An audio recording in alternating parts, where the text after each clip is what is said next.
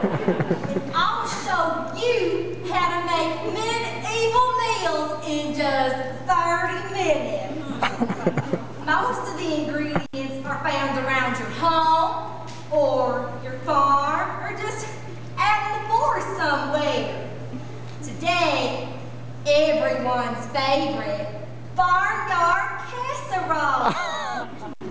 Now, we start with some cornmeal, which we get from my friend the miller.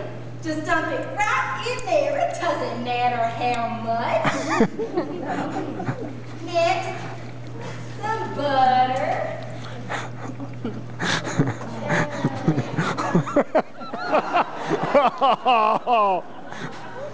Some water.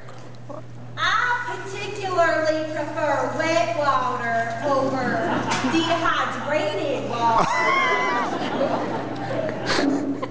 Some more butter.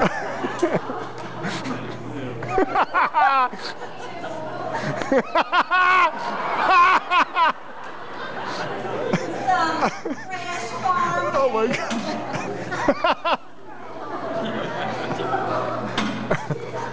The shells add to the crunch.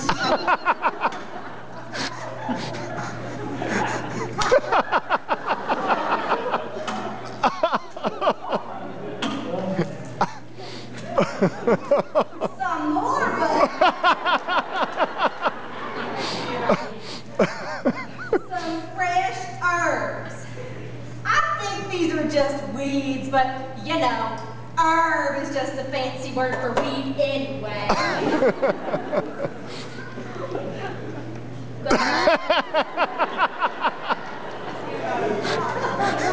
She's killing. Some straw. Now, this is organic straw. Costs a little more, but it's worth it, I promise. Some more butter.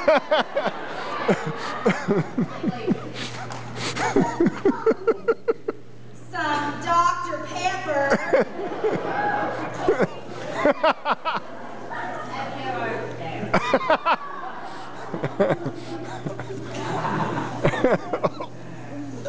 You know what they say, better out than in. Some more butter. Some meat. I have no idea what type of meat this is. Sometimes, the less you know, the better. Now, I think we're just going to go ahead and add the rest of the butter.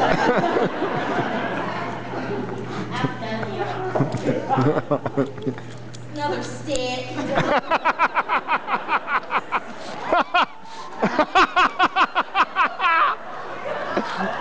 going to go ahead and put the wrapper in there. It don't matter. She's killing. Now, She's killing.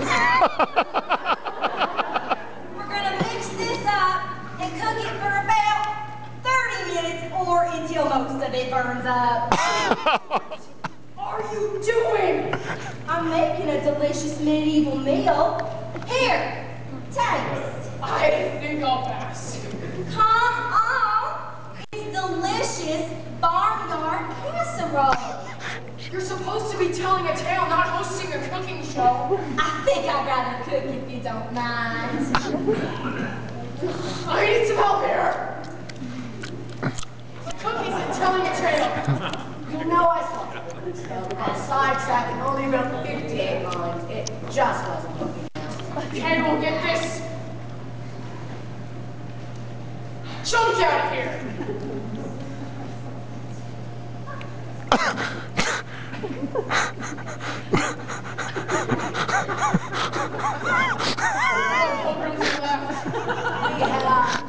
Yeah.